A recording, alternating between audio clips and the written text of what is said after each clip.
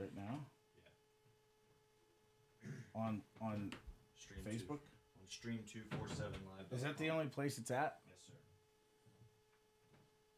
If you want to watch us, come to stream247live.com. Oh, crap. Never threw the logo on the TV. It's all right. Well, then we should turn it off. Yeah. Throwing things is dangerous.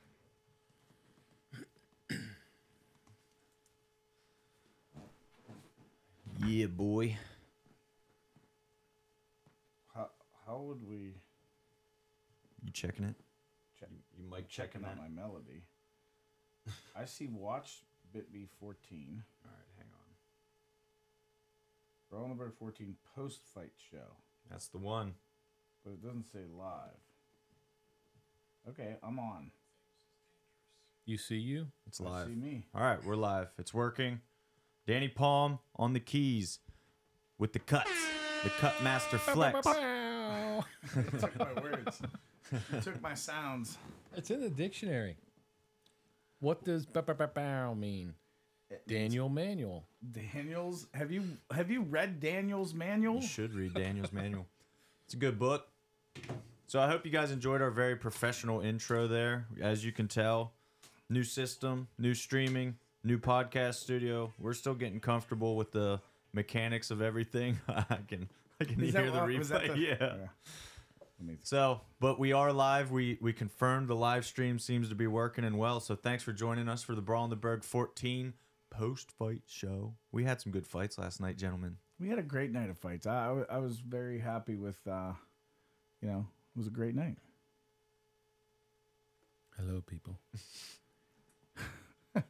Hello. Nice. I wasn't expecting that. Yeah. So, guys, we had, I think the moment of the night was after it all ended. Right. Right. Yep. And Definitely. kind of unbeknownst to anybody, Khama Worthy got a big decision win. Hard fought fight. He was beat up. I mean, he could barely walk later on. If that's what you call walking. Nice. Hobbling around. Yeah. But he made the big announcement that he was, he left his gloves in the center of the cage. And that's going to be a MMA career wrap for Khama. Pretty bittersweet moment. Yeah, another one of the Pittsburgh legends hanging him up, man. That whole old guard is pretty much done at this point. I think Ethan Goss texted you joking, like, I guess I'm the only OG left, and he's kind of right, Yeah, it's Dempsey, Mazzata, Cherico, Milstead, they're all retired. Now Khama joins them. That was, I'll let you guys talk more about it because I know you guys have been working with Khama a lot longer than me, but I'll just say that the fact that happened in our cage was such an honor. Like, that was pretty amazing to let it be Khama's last fight for us, and a great fight, a win, and on his terms. That's the best. You always hear people in combat sports talk about when people stick around too long and they fall off the map and it just gets sad at the end. Like, Khama didn't have that moment. He got to go out. He got to go out on top. Nice. That was live audio, actually, from the Hollywood Casino at the Meadows last night when he retired. But, yeah, it was just such an honor, and I know how much Khama means to 247, so I'll let you and Jim talk more about that because, yeah. I remember when we first started doing this, I knew the name Khama, but I never really got to see him in action. I remember the first time that I saw him fight, I was, I don't know, I didn't expect to see the level of talent that I did. And so, like, for me, that was the beginning of, like, okay, there's UFC talent. There's really UFC talent here in Pittsburgh. And it was just something that I always thought, well, like, that's elsewhere. You don't have that around here. Does Pittsburgh really have that kind of community? And it's obvious, with going down the list, Goss being the last of the OGs and the guys that we mentioned, that that's if you want to get to the next level, that's what it looks like right there. And to go with his talent, the personality, the type of person that he is, he's every bit as good on the personal side as he is on the skill side inside the cage. Yeah, I think there were a lot of people that, you know, the gyms in Pittsburgh are pretty unique, and that, like, you don't have to, like, you don't just cheer for your gym. They're all like one, and like the Mat Factory guys that were sitting in the second row, like, we're constantly cheering on Khama and you know, coaching and screaming and all of those things, and so that's pretty unique. And I think it was a surreal moment, like, because it was so unexpected. I'm really happy that it happens like this, because, you know, it's no secret, like, Khama's suffered, you know, when he lost, he's been knocked out. Like, he's got hit in the head quite a few times where it caused him to lose consciousness, have a concussion. And I know against Trevor Peak, his most recent loss just a couple months ago, he was said that he was dazed, but he didn't go unconscious. He didn't lose. Like, he was actively, like, trying to defend himself, and they called the fight, and he wasn't happy about that. But ultimately, like, I don't want to see Khama get to a point where, you know, he's getting knocked out, you know, and that, like, was a worry of mine. I mean, I like him too much. I'm too good of friends with him for that not to be something that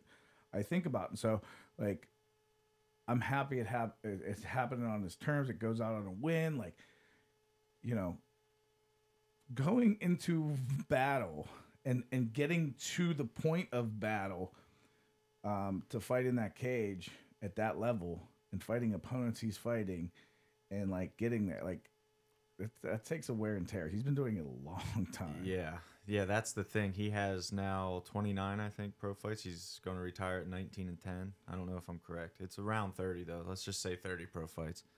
Fought Paul Felder along the way. Just go look at Khama's record, and I mean, so just insane. Think about that. He's fighting guys at that level. That Paul Felder, like, there's other guys without looking. Billy Quarantillo, maybe. Yeah, there are other UFC guys for sure. And to fight guys out of the UFC that level for so long, it's insane. It is. Then the training that goes along with it. I mean, that's the thing that every fighter talks about. You know, the real fight is the camp, and then. So you've gone through 30 pro fight camps, plus a handful of amateur camps, plus running a gym, plus being a fan. Like, the wear and tear on Khama is real. So to see him go out like that is awesome. And I just want to also shout out Josh Rohler for being the perfect dance partner for that moment. We didn't know that was Khama's retirement fight at all, but I'm glad now in retrospect that Rohler got to be the dance partner for that one, because he was game.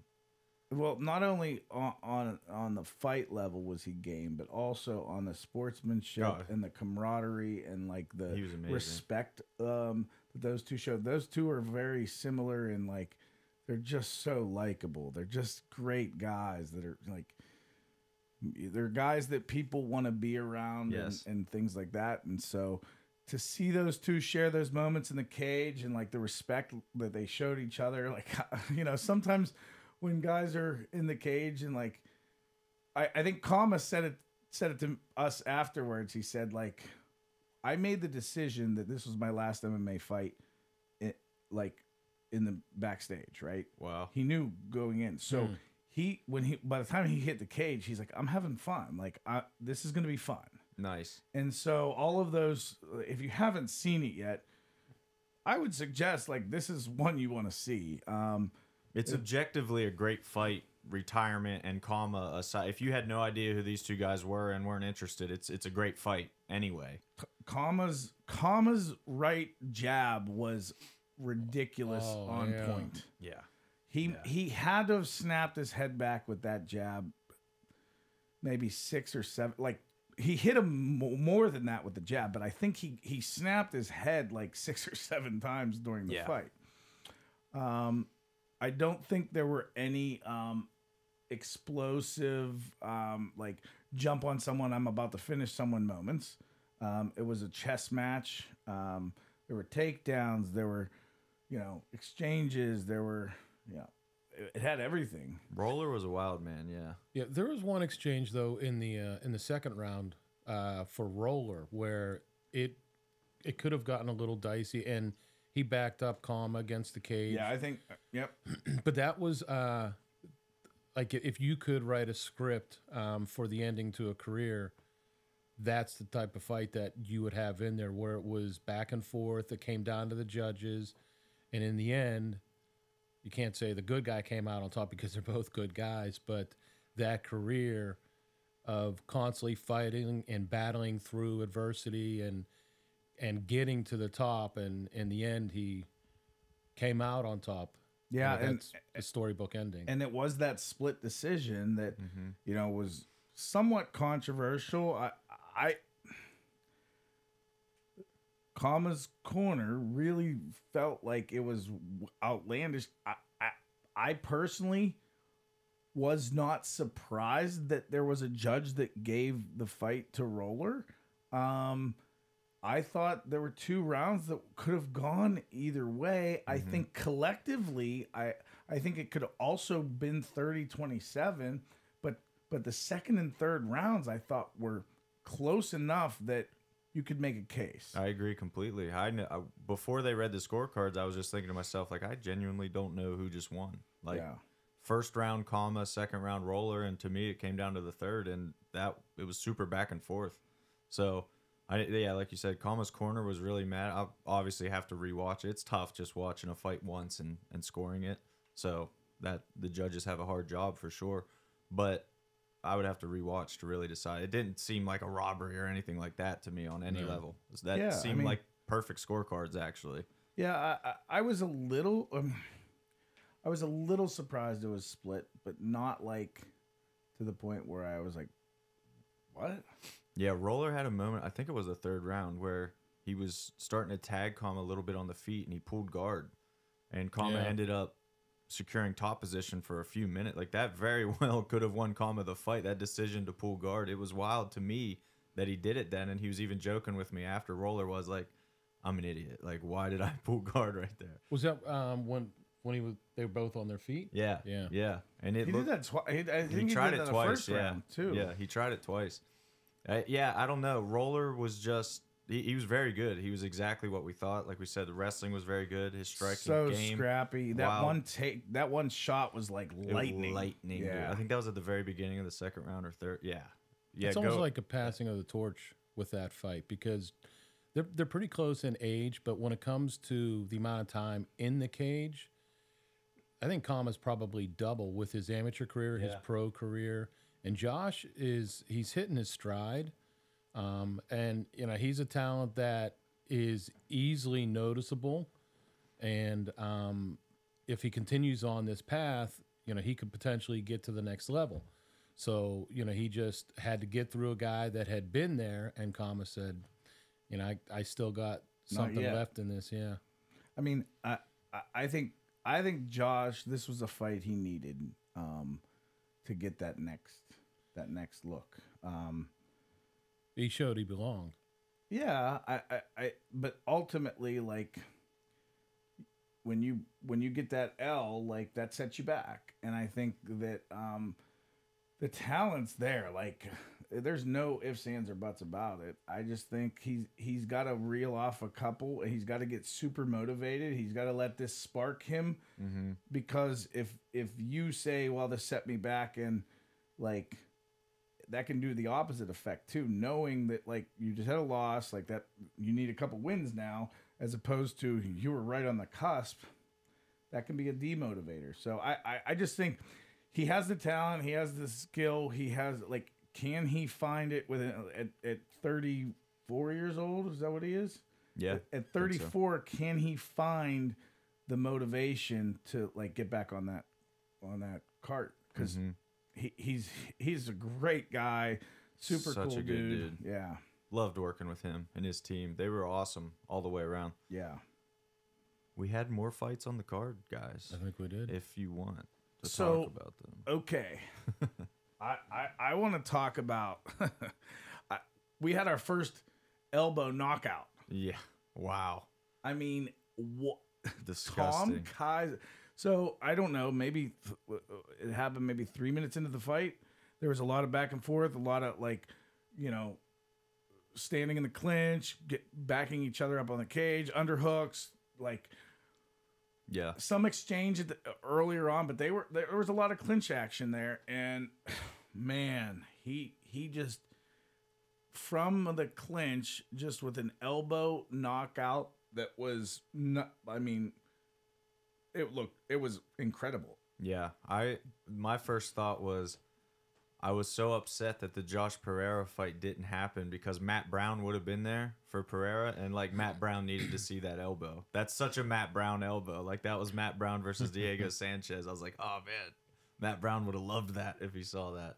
So Kaiser, yeah, he just separated from the clinch, got space, crushing elbow, just flattened Damone Hawkins. So it was a great fight. And my favorite part of that was afterwards at Bacon, Bourbon, and Beer for the after party. Kaiser and Hawkins sharing a laugh, talking to each other. They were boys. They were spent like a I long freaking love time that, together. man. Yeah. Now they fought twice, once at amateur, once at pro. Still, sharing some food, laughs, and talks together. I love the sportsmanship between those two. Is awesome to see, man. That was a really cool moment too. That's the really cool thing about like MMA. Is most of the time, even if there's beef, like you spend time fighting someone, like that squashes the beef most of the time. Like you get it out, it's over, you move on. Yep. Most of the time. Well, I remember when you and I were doing a podcast, and we had Mike Wilkins on, and he said, I forget how the questioning got to this, where he threw back this answer, but it was, what's that like for you and the opponent? What's it? How does it go down afterwards? And he said with every fight after it was over, he became a fan of the guy that he fought, because if that guy goes on to win the next bout or have a decent career afterwards, it's makes him look better, his career, because he got the W. So to have animosity against your opponent didn't make sense. You wanted the best for them because of either what you did against them, or it just made sense to not come in with ill will, right, and leave the same way. Yeah. So I think that makes perfect sense. We see that a lot. Obviously, we get to see it a lot behind the scenes and everything. I would say Kaiser's pro debut for sure is a fight that stood out to me as just a dominant performance. Like now, I'm extremely interested in where he goes from here, right? Like when you make your pro debut like that, and it's that dominant, you say, okay, well, now how good is this guy? Like where, And it's interesting for him because he's always been jumping around to different promotions, so he doesn't really have a home promotion, and we're not necessarily a home promotion for him. Like we have shows that are anywhere from 45 minutes to an hour and a half away from him. So there's kind of a weird thing for him, like that. He has such a high talent level. He can start building up this base, but he doesn't really have like the hometown fights available. Right. So who knows? Maybe he fights for us again. Maybe he fights elsewhere. Like he's probably he's probably gonna have a hard. I think he's gonna have a hard time finding fights. I'm gonna throw it out there. This is literally just me playing fantasy matchmaker. I already thought of the fight that I want to see for him next, December 17th. Trenton Zadarko and Tom Kaiser. It's a great matchup. Yeah, two great grapplers with good stand-up. Zadarko a little more experienced. A great test for Kaiser. Step up. Yeah, I think that that's an interesting match. It's a fun fight. Bout. I think it's good. I think it's good for both guys. Zadarko been out for a little while, so he needs to get back in there and get a nice little test. Kaiser's definitely that test. They're both super successful amateur careers, and there's one's now 3-1 as a pro, the other one's 1-0. Like, that sounds about right. Nice. I'm making notes right now. I can see that fight happening. Same. I like it. I think actually. Hey, this is the behind the scenes podcast, right? Yeah. We tried to make that fight already, and Kaiser didn't want somebody of Zadarko's experience for his first pro fight, which that's makes perfect sense. Like you Sure. said, Zarco's 3-1. That's a perfect second fight. Yeah, but now I think now after that he's gonna be like, maybe I am ready for that. So yeah, that's a fun one. But Kaiser's elbow obviously being a highlight of the show. The other guy who just completely blew me away was sheer talent. The fight right before him, Miguel Francisco. Yeah, Miguel. He's a savage. He had an awesome crowd there for him, and you know it was a really cool moment with honoring his mother, who had passed in 2018 to breast cancer, and with it being Breast Cancer Awareness Month, we had a little. A shirt that we were donating proceeds of the sales to in his mother's name. So it was a cool thing, and we announced that a fight or two before, right before intermission, and then he fought after intermission, and so it was just it was kind of a special moment for him to say my mother was my inspiration, and then go in there and look so phenomenal and just take care of business. I didn't get to see the finish. The only thing I saw, because I had a camera guy like in direct line between me and what was going on, I could see Austin pulling back, and I knew that that he was caught. I didn't know that his left arm was caught. But I could see him coming over top with the right, where he was trying to fight his way out of it that way. And then like seconds later, he stood up and he's holding his left arm. And, I knew it was over then. But I talked to Luke afterwards, and he said it was a super high-level move, especially at amateur level. And we knew that about Miguel going in, that he had this talent. We just never saw it in the 247 cage. Yeah, and Miguel was a kid who always kind of had that like right around 500 record, or maybe like a 1-2 or 2-2, or like so it's hard to judge just based on a record the talent level that someone has. To me, he could very well, like his talent level, he could be a guy that's like 4-0 or 5-0. Like he's good. He's really solid. Was super impressed with.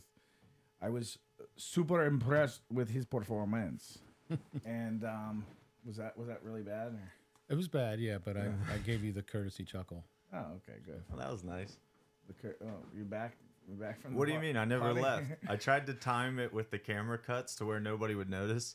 I waited till you started talking so the camera would be on you. Then Wait, when did he? I tried to like talk for extra long time. I thought you did, yeah. I appreciated that. But I had just to call you out on yeah, jumping thanks. up. So yeah, I did all this work to make sure nobody could tell, and then Ryan's like, "Hey, why'd you leave?" Friends. With friends like these, who needs enemies? That's right. That's right. So we were talking about Miguel and what a great performance. Just kind of refreshing my memory with the finish. I going off of just memory alone, I felt like he had the triangle in, was going for that initially. The arm was caught, and then he transitioned to the arm. That's what Luke was referring to, yeah. Yep.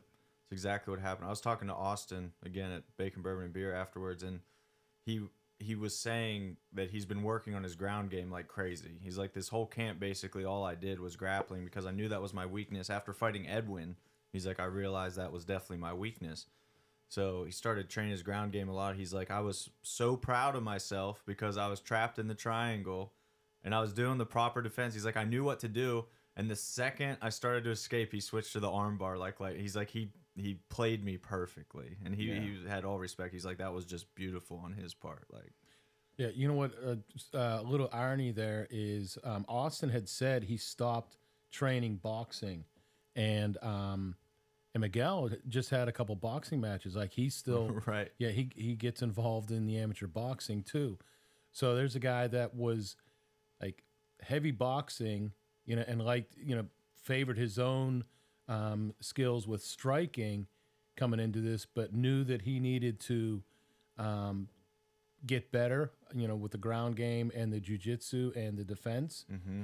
And that's ultimately where it went to. Nice. Where he stopped focusing on boxing, went to jiu-jitsu to shore that up, but That's it awesome. still just wasn't enough.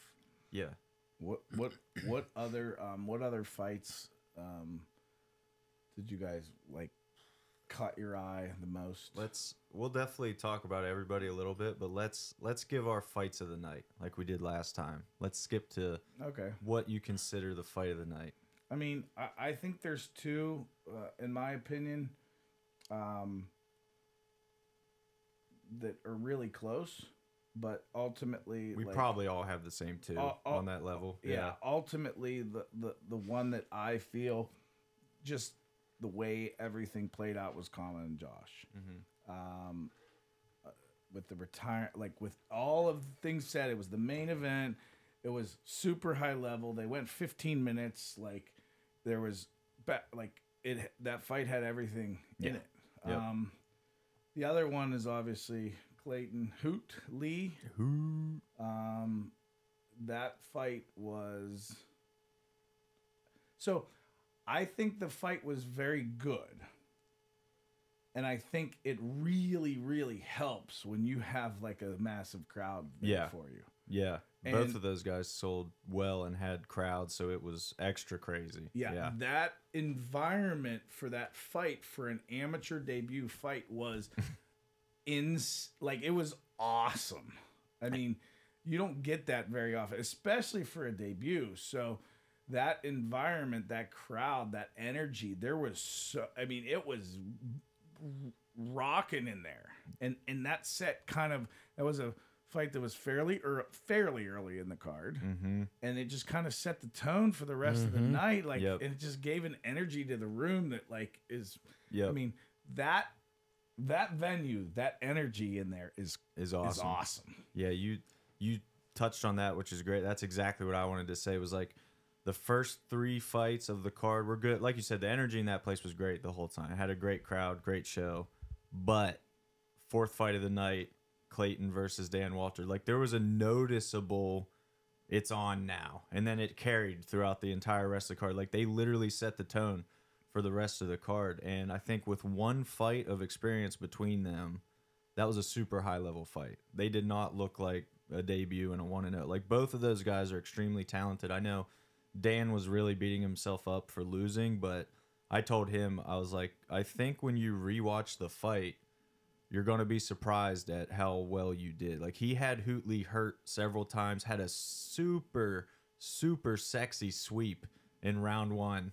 You remember that? You remember how sexy that sweep was, Ryan? Don't make that face. I mean, don't make that face. Yeah, what a fantastic sweep. What a nice, the technique was. It was sexy. Sexy? Like, dude, what's wrong with you? It gave me a, I mean, it was. I know what's wrong with me. There's a lot wrong with me. Okay, let's sexy. rephrase that question. What things are there not wrong with you? Oh, yeah. The company you are around is number one. That's the only thing I can think of that is not wrong with you. Not wrong with me? Like, even Danny Palm? Well, I meant like your spouse, like that's like you're good to go there. That's fair. But like your coworkers are trash. I totally agree with that. Yeah. Strong what's Danny Palm doing? What's Danny Palm doing? Hello, people. I'm not trash. Yeah, you're not trash, but, Danny. Weren't we waiting for the Hello, that's what I thought. Hello, people. I love that Danny Palm is like low key offended at your impression of him. When you did. He's like, why do you always make me sound like a creep? Hello, people. It's pretty creepy. It's more like, hello, people. Ooh. Oh, that's different. I don't like it. I don't like No. I much like, dude, you can like, we're going to have to mute your mic if you're going to do that again because it's really, hello, people. No. That's what it has to be. Nice. Called him out with the crickets. All right. Back to that sexy sweep. I mean, back to the fights. Dan Walters and no, for real. That we are not overstating how good that fight was. The place was freaking rocking like crazy. Hoot Lee, right after the fight, was actually disappointed with his performance as well. So that's like the additional layer that I love about that fight was, as good as we think it was, both fighters actually left that thinking more about their mistakes and how they're going to get better than being like, oh, I'm so happy I just had an awesome fight. Yeah. Dan was obviously, I don't know if distraught's the right word. I know describing certain aspects of fights, I would never use the word sexy. So I'll just say Dan was distraught. I'll go with that. And his coach came like right after the fight was over. His coach came shooting straight over to him and grabbed him and hustled him back to the other side to like get him out of the doldrums of him being depressed, because I think he realized that probably didn't go his way, and he didn't want him focusing on that and thinking like, you know, I got so much to work on. You're amateur. What you just went through was, for us, fight of the night, not just with the skills, but with how the crowd was involved. It was crazy. That's 2 shows in a row for us there where that atmosphere was. Well, and that crowd was going back and forth. Like that was like awesome. You could tell like there were a bunch of people there for both fighters, and when one side was cheering, like it was like upsetting the other side. So like as soon as like it was back and forth, it was freaking amazing. It was cool. I love young that. guys like, too. That's the type of thing that you don't get at the UFC level. Like the crowd at a UFC show is not like this intimate. Right. There's not. It just.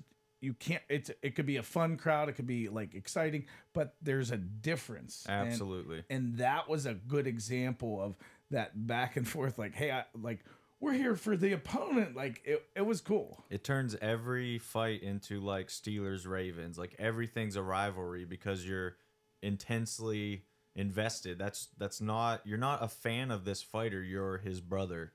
You're his mother. You know what I mean? It's so much more intense than just being like, I like to watch John Jones fight, so I'm going to go to the UFC card. No, totally different dynamics. So that's really cool.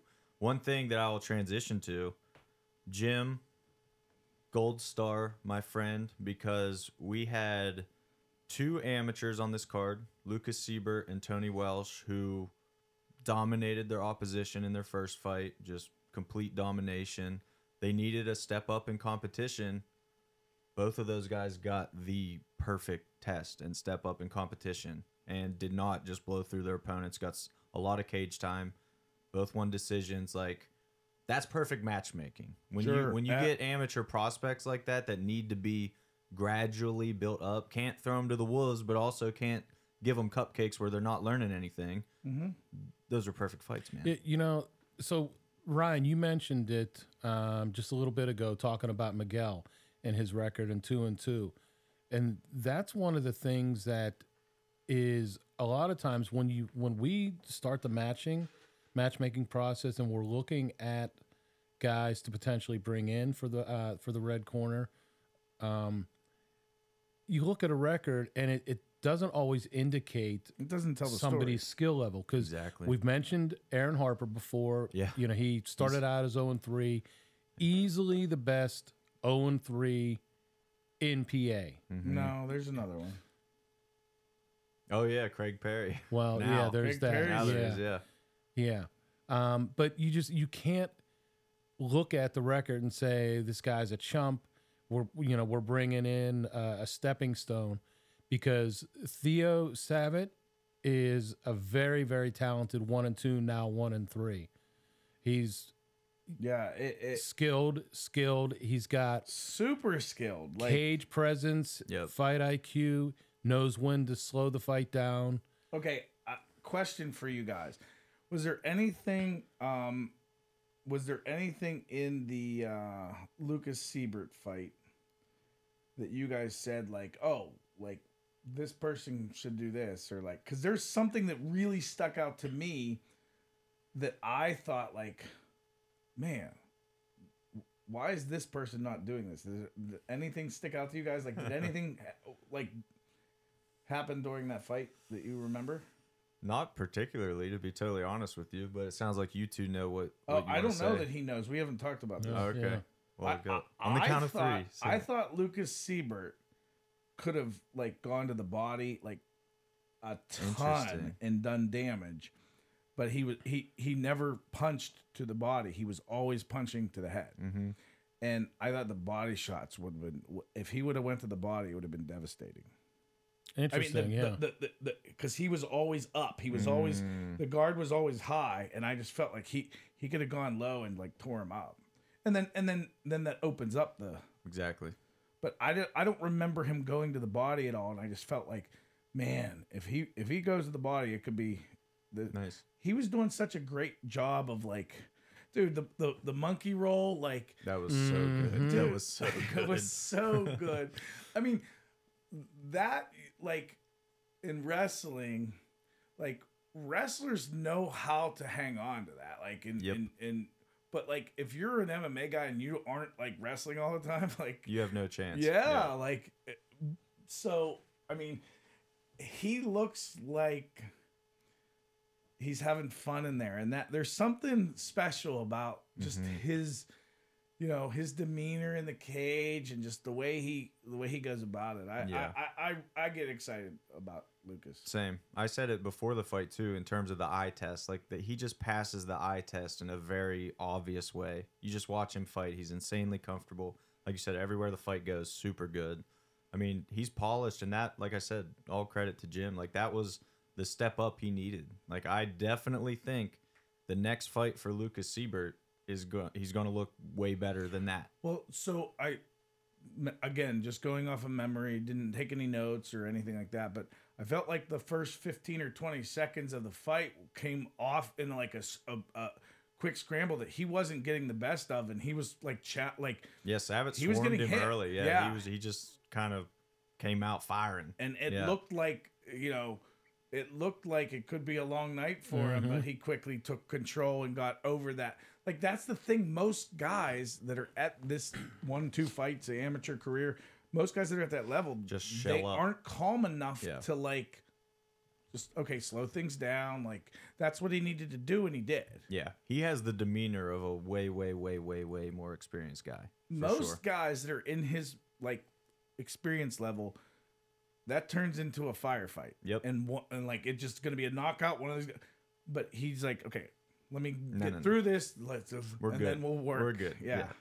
What did you think was when Ryan said like the same?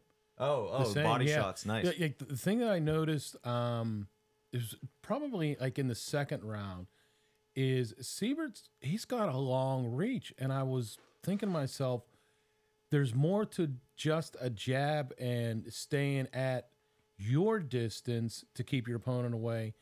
He's got a long reach, and why doesn't he set that up for the body shots? And so, like talking, looking at him. The thing is, some guys stand like kind of low, so he was very high with it, and he was just going, and it just seemed like, dude, go body head, like. Especially with that's a ground thing, but like it opens you up, like especially with the rule set. You can't head kick. You can't knee to the head. Like the body is emphasized a little more in novice amateur, I think, because the body's always open. Yeah, like and legal. I mean, the stout coaches are far better than I am. I'm just saying, like that's what I thought. Sure, and like. I mean, you have Mike Wilkins and Will in your corner. Like probably listen to them. You're in the right hands. Yeah, probably listen to them. Maybe I saw something. Maybe like I just thought I saw something, but like that's something I was like, wow. I'm surprised he's not like right, because it seemed like after a while, Siebert had him where he wanted him on the feet, and like he totally turned things around, and he was high with the guard and.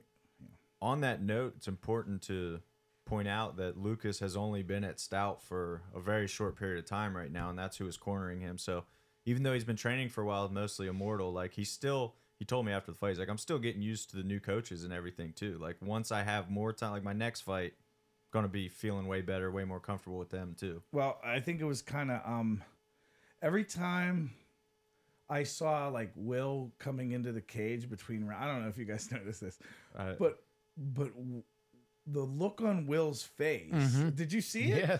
He was like, so He was having pleased. fun Yes, watching He was That's so awesome. pleased his with pupil. like Yeah. the way things were going and the way he turned things around, and like it didn't look good in that initial onslaught, and like the way he just took control, and like it just like it was like a proud like he looked like super stoked. Like Dude, was neat. those two, like, how cool is it? Just as an absolute aside, like Mike and Will, Danilo, David Sachs, like the people that we have, our local gym, like Isaac obviously didn't have any fighters on this card, which is so rare and crazy. Yeah, He had a wedding. I was did he? Yeah. I was telling the Matt Factory guys, like, I'm like, I don't want to do this again. Like, you guys need to be You guys need to represented on fight, bro. every single Yeah. card. Like, I think that was probably the first card that we didn't have a factory guy on. I think crazy. the very first card. yeah. That's There's no Mad Factory. I mean, No Fat Mad Factory. Factory. Yeah, the fat. well, we'll talk about the fat We were talking about that before. We do need to talk about the Fat Danny Factory. Palm's 240 over there. Dude, we should call it the Fat Factory Challenge or something. We gotta go with that now. Fat Factory. We gotta go with that now. 247 T-shirt. Fat Factory. My point before all the ridiculousness was the level of talent and expertise in the local coaches is pretty pretty sexy. staggering. It's pretty sexy. Oh, You're like, right. It's so sexy. It's just cool, man, to have those guys at our fights and like bringing their fighters in and being a part of this thing that we're trying to grow. Like I feel like we're in the best hands. Like it's up to us to not mess this up. Everything's right here for us. And Feels good, Except the Yeah. opponents. Right. except the opponents. Yeah, the opponents are not here. Like some cities, like you have both sides. True. Like that's what happens. You just keep getting those guys and like not here. Not here. Well, every once that's in a while we aight. have a Pittsburgh versus Pittsburgh. It just makes it more exciting. I don't like it because It makes matching a lot Yeah. harder. Your life you're harder, right. yeah, for sure. Well, I don't like it because it's a lot more expensive. right. But it's our I like it. reality. Yeah, because you're like, I like it because I don't care. No.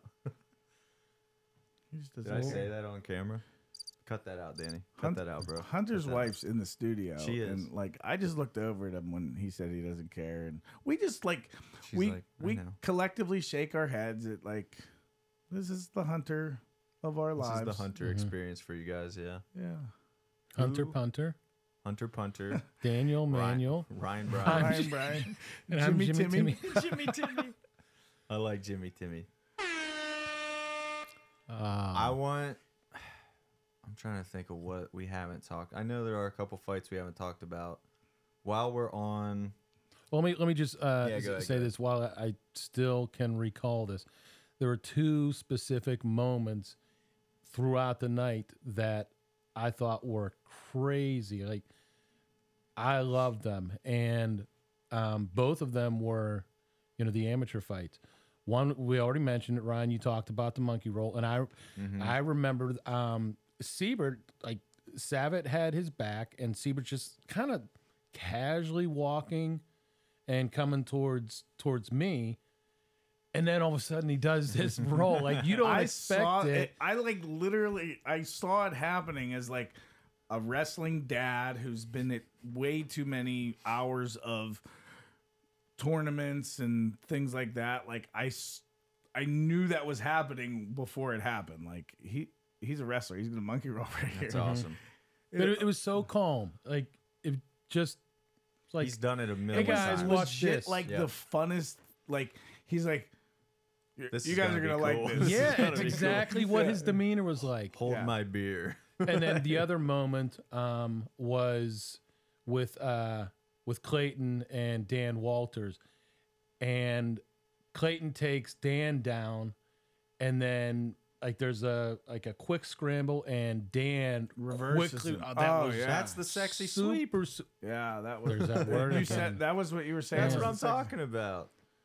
It was beautiful. It was awesome. So it's beautiful. Why do you like objectify? I love everything? that fight so much. yeah, And we had a bunch of slams too. Yes. Ken crowd Kenneth pleasers. Burrs. I'm now calling him Kenneth. It's cold in here. Don't do it again. You have to put the snowflakes. That Here's the that was snowflakes. nice. That was shout out Dylan Cole for that edit. That was really Oh, good. Dylan did it. Yeah, Nice. that was nice. Ken Burrs kind of flew under the radar to a degree because he signed on so late. He was like a last minute addition to the card. Jason Molnick's original opponent dropped out. Jason weighed 178, I think. He was small for 185, and we told it like he knew what he was getting himself into with Ken Burrs, collegiate wrestler, training at Indio. We know that's going to be a problem. Jason never batted an eye at all. He's like, I'm still in. Yeah, like I'm still in. I still want to fight this guy. And after the fight, still very thankful, grateful. Jason was awesome. Jason and his team, man, I liked that whole crew a whole lot. And I told them repeatedly, like, our cage is open to you, man. I know he wants to fight at 170 next, which I also think is a good idea for him. Only from 3 p.m. to 4 p.m. is the cage open to him. Okay. We'll make a note of that. We'll definitely post that. But yeah, Jason looked good. I mean, obviously he got out wrestled in that fight. We'll call it what it is. He got badly out wrestled. Ken Burrs with some huge slams in that one, and his wrestling training with Danilo and those guys, that's a deadly combo. We said it a million times. Those Indio wrestlers, Ken Burrs is the next one, and at 185, if he does want to work down to 170, he's a smaller frame. He's probably only 5'7", I would guess. I'm just guessing. I don't remember how tall he is, but just being around him, he's 5'7", 5'8"-ish. If he could get to 170 especially, he'd be a big-time problem. I think that, at the amateur, the novice amateur level, I don't think you really need to worry so much about that. And then you work toward that. Dude, how about Visoki Schwager? That didn't happen. Dude, that's you gotta remind me. Man, like we have to make that fight happen. Yeah, I totally agree. And we saw Josh there. I don't know if you guys saw Josh. I saw Josh a couple times. Yeah, he was in good spirits. He was bummed out that he wasn't fighting, but definitely, we don't discuss people's personal injuries and things like that, but very valid reason for him not to be fighting. So it was good to see him there and in good spirits and everything like that. And Ben as well. Schweiger was there too. I didn't meet Ben. I need to meet him. I didn't. He's a great dude. Definitely enjoyed talking to him, seeing him. I was glad he still came out and supported the cause. So yeah, that's a fight we would love to put together in the future for sure. And I think like the feedback I heard, and granted, like we're in a bubble, like people, are nice to us on fight nights particularly, but the feedback that I heard was like, wow, like this is like Tanner Cahill stopped me and we were talking for a little while and he's like, dude, you guys are like, wow. It's cool to hear, man. Yeah. And I think, so the weird thing is like Tanner said, like, you guys have really stepped up your game. And I mean, I dressed a little nicer, but other than that, I think we've been doing all the, like, okay, we have 247 Live now. We have this podcast, like things like that. But like, as far as like fight night, I don't know that we done a ton. Like the new camera, the camera new camera's for sure. pretty sweet. That's the first time that they were at the casino. That he was at the casino. So true. That atmosphere is tremendous. Oh, it is. I mean, I remember the first time I went there. Was I with you? Yeah, we were. And the tent wasn't even up. Right. I think we just had like the racks. Like he was like telling us, imagine it. Yeah. Visualize it. And I'm like, okay, we're at a casino. Like, we'll make it work. It's a tent. Like, it's not like this ballroom that's like super nice or not ball. I know what you mean. You know, like there's like the Rivers room, the room at the Rivers. Exactly. It's not that. Yeah. So.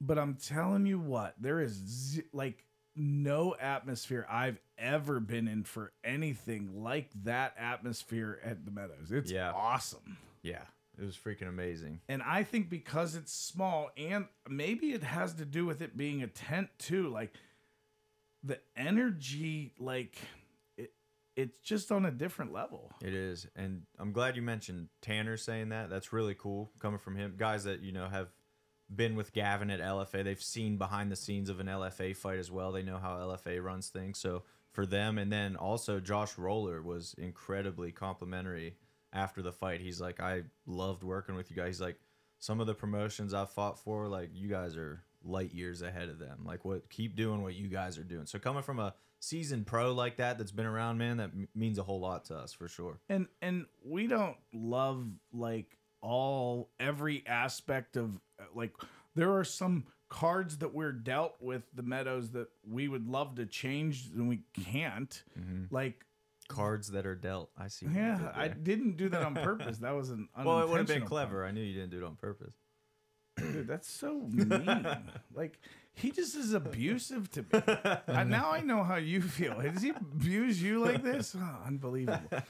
But the really what was I? Oh, like the locker room situation. Oh yeah. I would love for it. Like, we've done everything we can to make that a better situation. So at the Meadows Casino, we have to have the guys in like makeshift locker rooms out in the parking lot,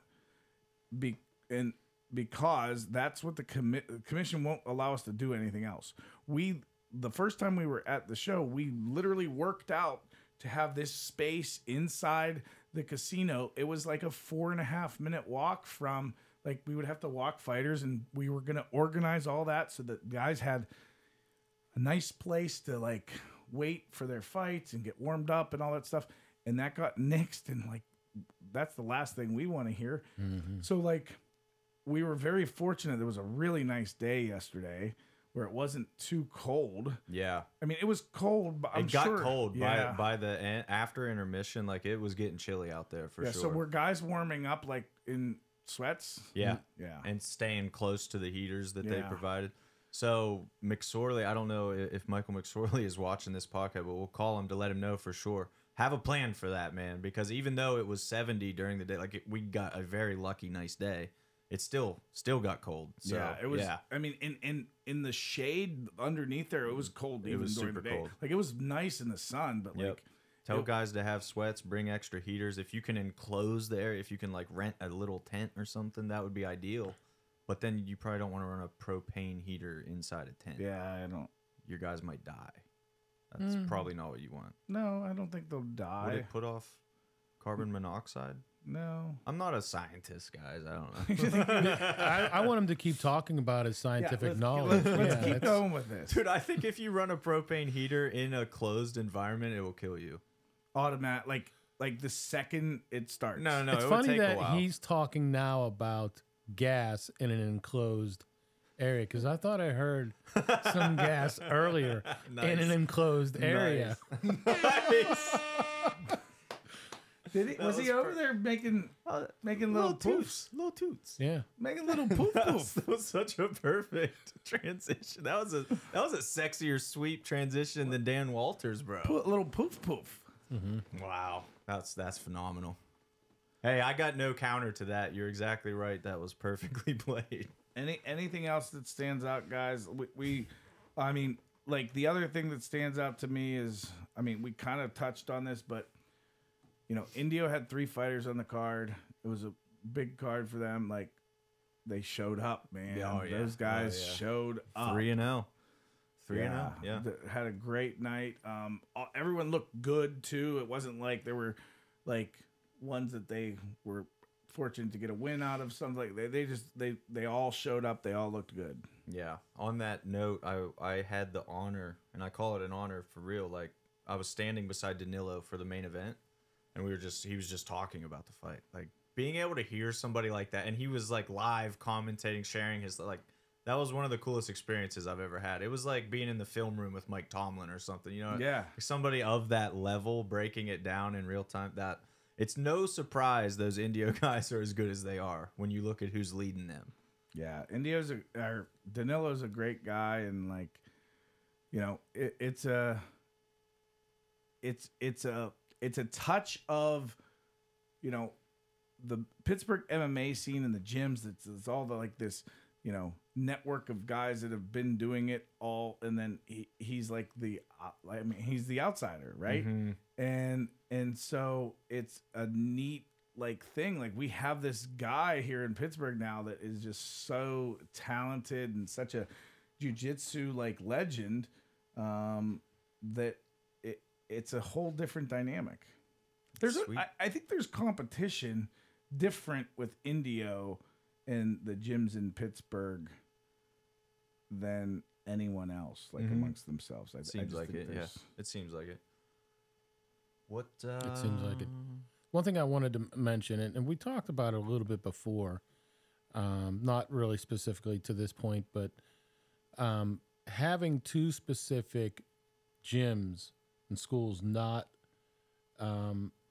having any fighters on the card is a testament to where we are now, where 247 is, and how the MMA community is building, and it's strong in Western Pennsylvania. We didn't have the Mat Factory, and we didn't have Gorilla House, and those two places have been staples for us really from the start. And we want that to continue. Right. There's zero parts of us that don't want, like, we want them to be a part of every card, just to be clear. Yeah, But both big rosters filled with talent, and look at what we had last night. Talent. Yeah, exciting fights. If this is 3 years ago and we don't have Mat Factory and we don't have Gorilla House, you don't have a card. we don't have a show. Yeah. Like, period. And now we can still have great shows when that doesn't line up with their schedule or the matching or whatever. While losing 2 fights on short notice as well, like even being handicapped going in. Yeah, So to speak. And still, I mean, Monty Barnes went through more opponents 3. than I even forgot about that one. I was thinking Visoki and Pereira, but yeah, Monty. We lost 3 within a week of the show. Yeah. Dang. Good for us. Good job, Jim. I mean, so as like, I just think of like, what would that card have been like with this? Like, it was awesome. I know. With Visoki and Schwager. I know. Like, I just like from an fight I was looking forward to. I mean, that was up there. That was up there. Yeah. I think Schweiger's only loss was Jeff Magan, right? Mangine. Wait, who Jeff said that? Me. Oh yeah, it was you. Jeff Magan. Yeah. Main Gene, yeah. Mangine. Yeah, I think that was Schweiger's only loss. So I mean, you look at his 2-1 record, and you might think, oh, he's just 2-1, but it's like he lost to a savage middleweight stud wrestler. See, I'm not like the record like. I'm not either. I've gotten yeah. On this side, you get over it. Well, on this side, it's like your record does. Like, let me watch him, and I'll tell you how good he is or not. Yep. Like, you could be 0-3, and I could Aaron watch Harper, you Craig and Perry, say like that kid's got a lot of He's talent. good. Yep. Exactly. Look at our featherweight champ. How he started out. Yeah, started out his pro career. He started it out coming off of he's a bum. losses. He is a bum. Yeah. He's a total bum. Actually, yeah, the record doesn't lie on that one. He was terrible until he wasn't. Well, I mean, once we made him, then he became okay. We're the only reason why he is I'm pretty sure where he is. Yeah. What's his name? Veen, Wolverine. That Something, sounds right. I don't know, something. But I think Tom Kaiser Pork chop. stole that nickname. Yeah, now it's Yeah. Tom Wolverine Kaiser. Tom Wolverine. We've forgotten about whatever his name is. Evan Ghost.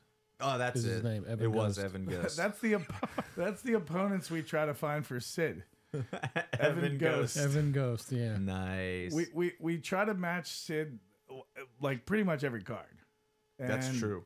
And And she fights 1 every 6 cards. Yeah. So that tells you what. Yeah. I mean, the pool is very small, and the people that say yes is even smaller. Like, some people won't even, like, they act like they never saw the message. Like, they'll, I mean, it's just crazy. It's a good time.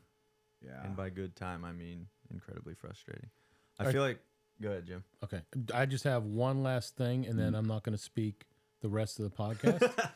Hello, people. Bow, bow, bow,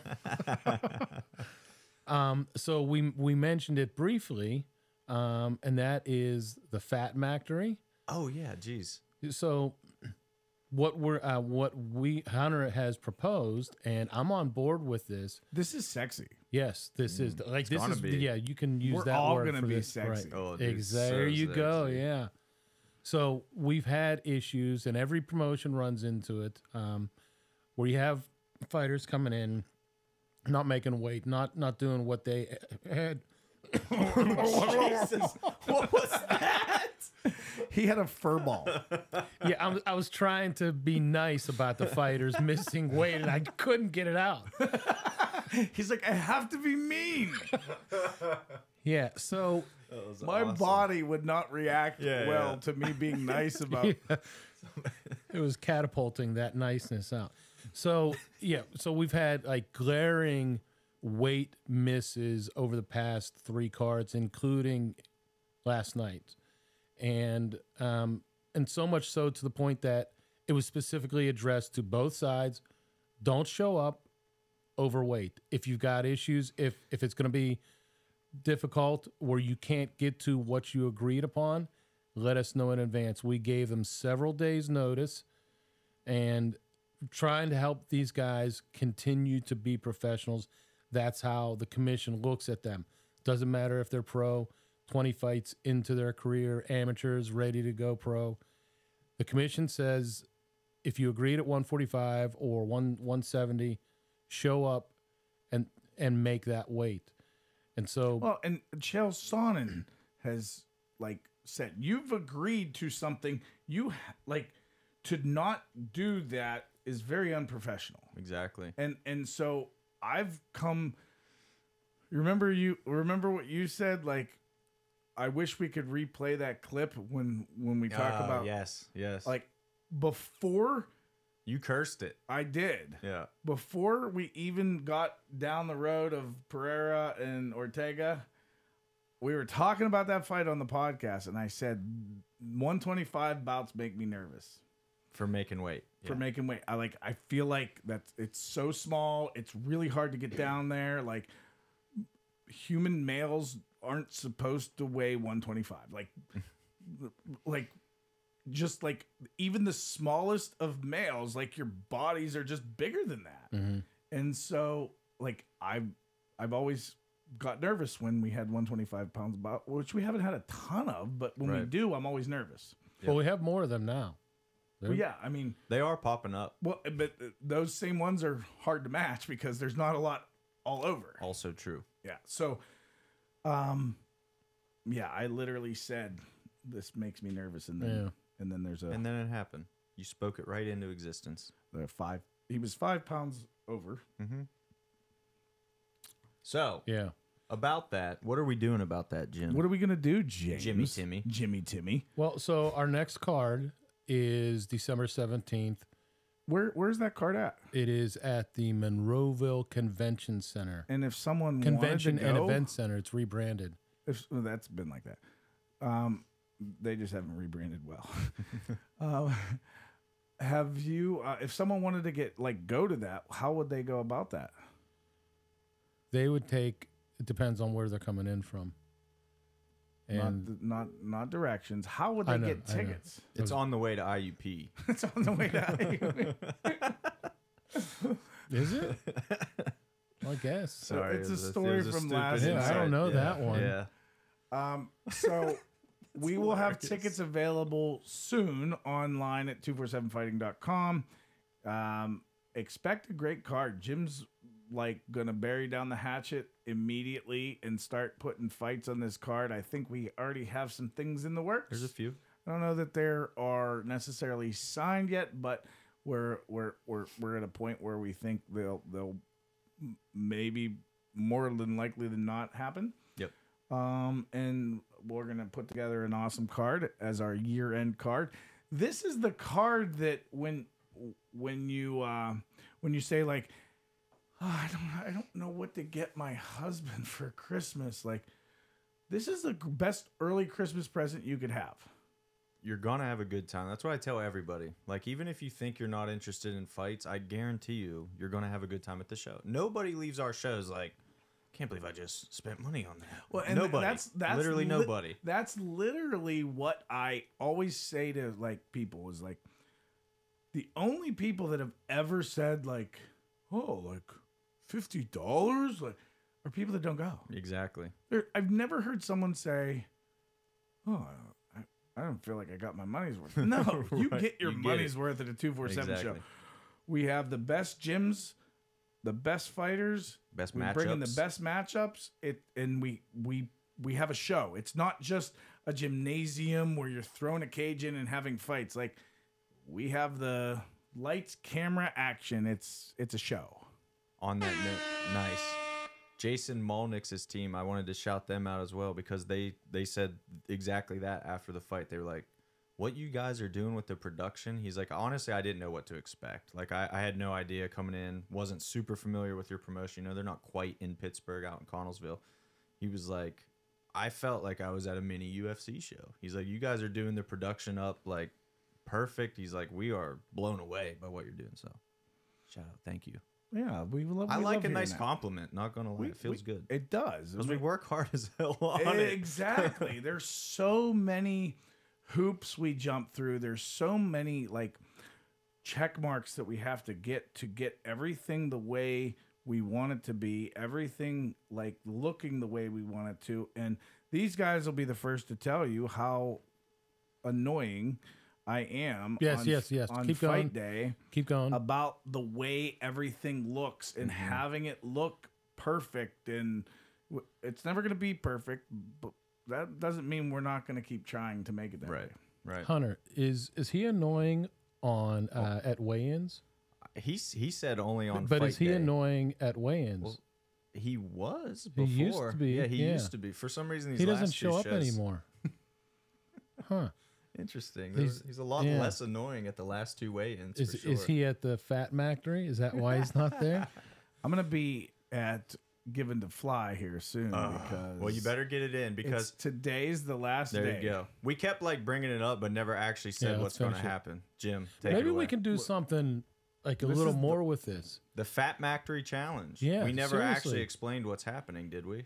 We could tie this No, into so like what we're going to do is like try to lose weight for December 17th, and I'm going to lose the most because these two are chumps.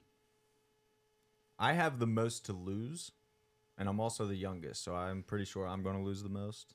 Just saying. I have a natural advantage by being bigger. Wait, so how old are you? 1. 31. He's so young. Mm-hmm. What are you, like 70? 73 Yeah, 73. minus 18. You wear it well. You wear 73 really well. That was quick 55? math. That was really good math Yeah. if that was accurate. Oh, yeah, you just threw that 18 out there like that. That was nice. Yeah. So you're 55 for real? That is I was correct. wondering. Yeah. Okay. Yep. Now we know. You're Good so looking, old. intelligent. We have like old. Dirk- almost perfect. Dirk 10. Winston. No, you need 55? to be a couple years Yeah, older, bro. yeah, true. I need to be 35. Danny Palm's in there too. He's at He's 25. 25. Whoa.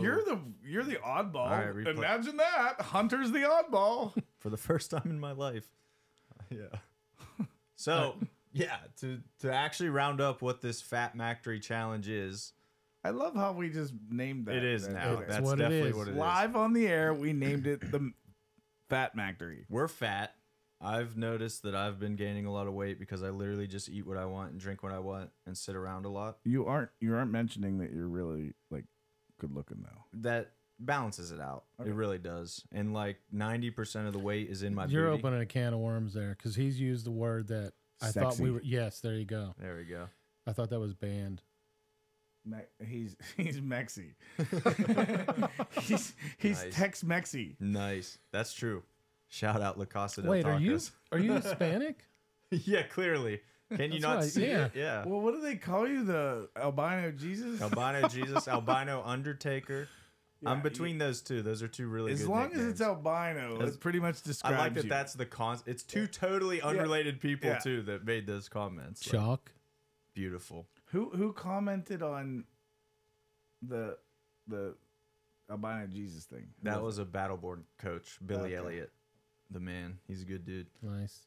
I'm here for that. I'm Yeah. here for that. So we getting a little heavy over here, all of us. So I threw it out to them. I was like, hey, like we always talk about fighters missing weight. Like let's put our money where our mouths are and lose weight. Like let's make weight on December 17th or 16th, as it were, with them. Let's weigh in today, see where we're at, set a target goal for December 16th, and do I it. gotta eat Given to Fly first. This is our last That's day. okay. This is our last day Yeah, of indulgence. you're like, yeah, "You'll just lose." miss weight. Just miss weight. So I expect mine. I honestly don't know if I can do my realistically, but I'm gonna see what happens because I think I weigh like 245 right now, and I 205, like 40 pounds in 40. How many days are we? 50 days. That's a it's pound fight a day. camp. It's a pound a day. It's pretty crazy. Dude, you can. It's pretty legit. The last 5 can be water. Yeah. I'll find a song. I don't know. Looking at him, I'd say he doesn't have much water weight. That it's all It's all ass. It's all it ass. came to him honestly. It's all man booty. There's a lot of booty here. There really is. I mean, you said that the other day, and I'm like, we don't have booties. Like I do. That's a what I'm girl saying. thing. Bro, these Homistek hips and booty. These Homistek hips.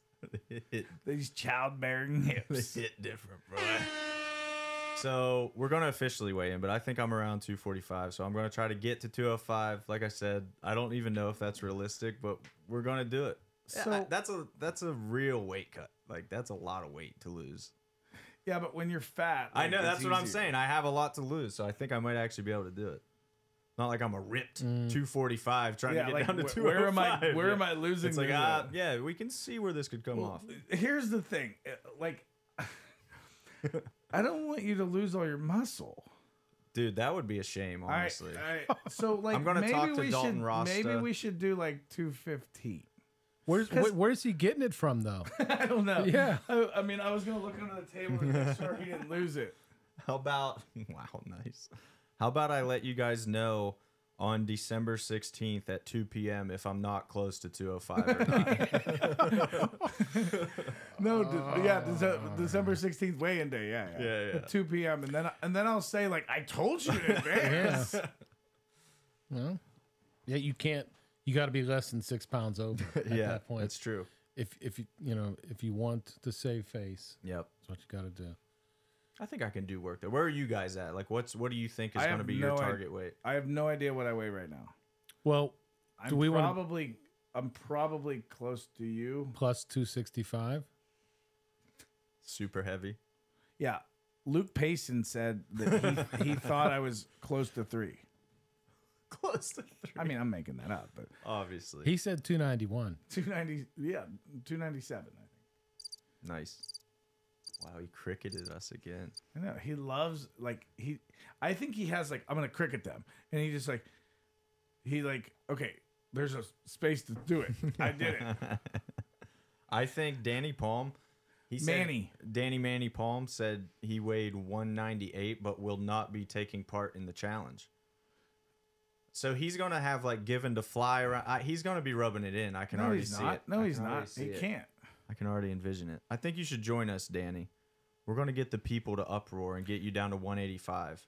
That's 13 pounds. Yeah, they're going to be like, not as good as Jim's. Hello, people. 13 pounds in like 50 days, dude. You can 100% do that. All right. I'll get down to 185. Yeah. And then you get to fight James Leto. Nice. No. And then he gets to fight Derek Brown. That's nice too. Let's do that. Danny and the Derek Brown challenge. I like it. Jim, are you middleweight as well? I'm just trying to guess what you're going to try to get to. Yeah, I'm headed to 185. There I'm we go. probably mid 220s right now. Ooh. Me and you have a nice cut. Yeah. I mean, if I weigh what you would, I'll do the same weight as you. Okay. Like the same difference. Okay. Cool. So if I'm like, I don't know what I weigh. I honestly don't. I've tried to stay away from the.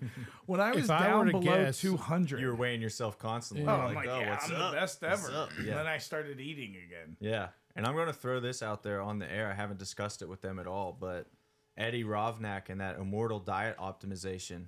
If you guys Are you want cheating? Absolutely. If you guys want to help us, I am 100% down to promote your plant. Like, we'll make it very known that I'm following the Immortal Way. Yeah, if we do it the If you Immortal dude, Way. if you guys could get me down to 205 looking good, that would be the best testimonial. Well, the looking good just threw a wrench into this whole thing. But like, I'll put a bag over my head when You I weigh mean in. weight looking good? Yes, Okay. my weight looking good.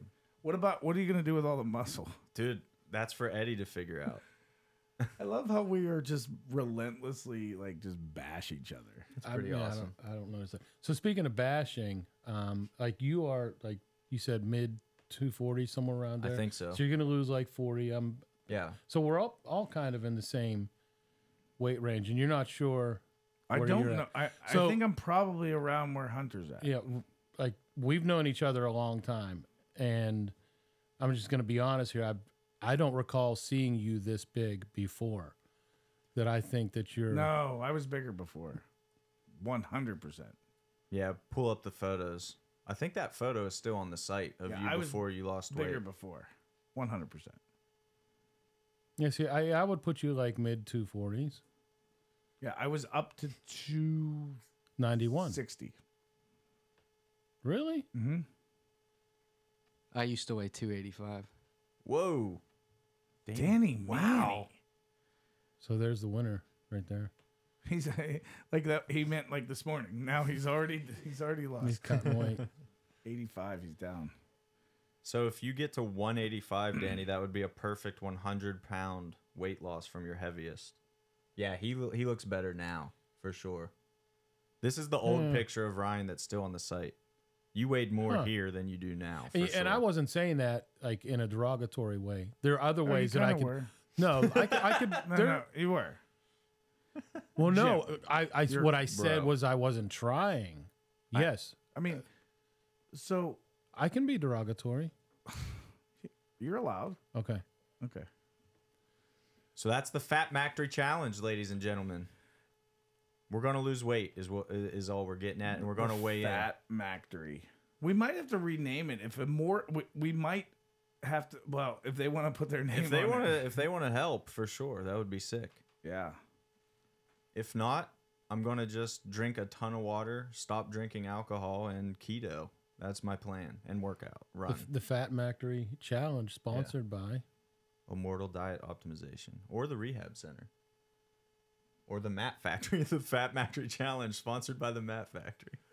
Change your Fat Mactory into a Mat Factory. That's it. That's the transformation. All right. All right, guys. It's been a pleasure. Brawl in the Burgh 14 was a great success. If you want to, didn't get a chance to watch it, it's available at stream247live.com, which is going to be a Roku app, an Apple TV app, and iOS app very, very soon, maybe even as soon as this week, which is what we're hoping for. But that's where all of our content will be. We also, it's a subscription service, so you can subscribe for a year. You can buy it for a gift. It makes a great Christmas present. You get when you buy that yearly, you have all access to all of our pay-per-views, all of our content. Yep. And we also have some other promotions, like some boxing and some other promotions available on there as well as a pay-per-view, separate, that would not be like only our content is included in the subscription. So when we have other pay-per-views on there, that'll just be one-off pay-per-views. Yep. It's a good time. Thank you for mentioning that, because the replay is indeed live right now. So if you missed it, you can watch it right this second. Every fight we just talked about, go see for yourself. Go watch Lucas Siebert's Monkey Roll. And you can get that subscription, and you can watch all of our content, all of our past content, all of our future content for 1 year. Boom. That's a good old time. And then Brawl in the Burgh 15, December 17th. That's going to be a banger. Like you said, there's a couple fights already in the works that you guys are going to be very excited about. And we're going to fill out the rest of the card starting probably today. Mm-hmm. Reaching out. It's matching time for that one. Yeah, so when we're at that Full-fledged. like 8-week mark, that's like full swing matching. Like that's when the bouts have to start coming together, and now's that time. I think is this the 8-week mark? I haven't counted them. It's either 8 or 9. It's close, yeah. So we're right there, and we're fat, and we're going to lose weight. So that's the other thing to keep track of. We're going to talk about it on the podcast. I'll probably blog about it. We'll, give you guys updates and even share some progress, meal plans, things like that, things that we're doing. I think it's cool, man. I'm a big fan of, put your money where your mouth is. It's easy for us to be upset when fighters miss weight, but I'm not naive, and I understand that that's hard, too. Making weight is tough. We are 8 weeks. There you go. We're at the 8-week mark. So we have 8 weeks to lose like roughly 40 pounds apiece. It's doable. Totally doable. 8, 40. It's 5 pounds a week. It's good. That's a good clip for sure. Yeah. It's doable though. Especially when you're good fat. looking as us. Oh, yeah. Oh. Good looking. That's what I meant. All right, guys. Thanks for joining us. First time she's laughed the whole time we've been here. Oh, yeah, we call ourselves good looking, and she's like, ah. hysterically like.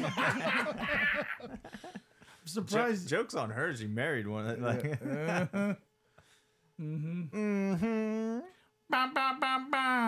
Lead us out, Danny Palm. Thank you for joining us. See us soon here at stream247live.com.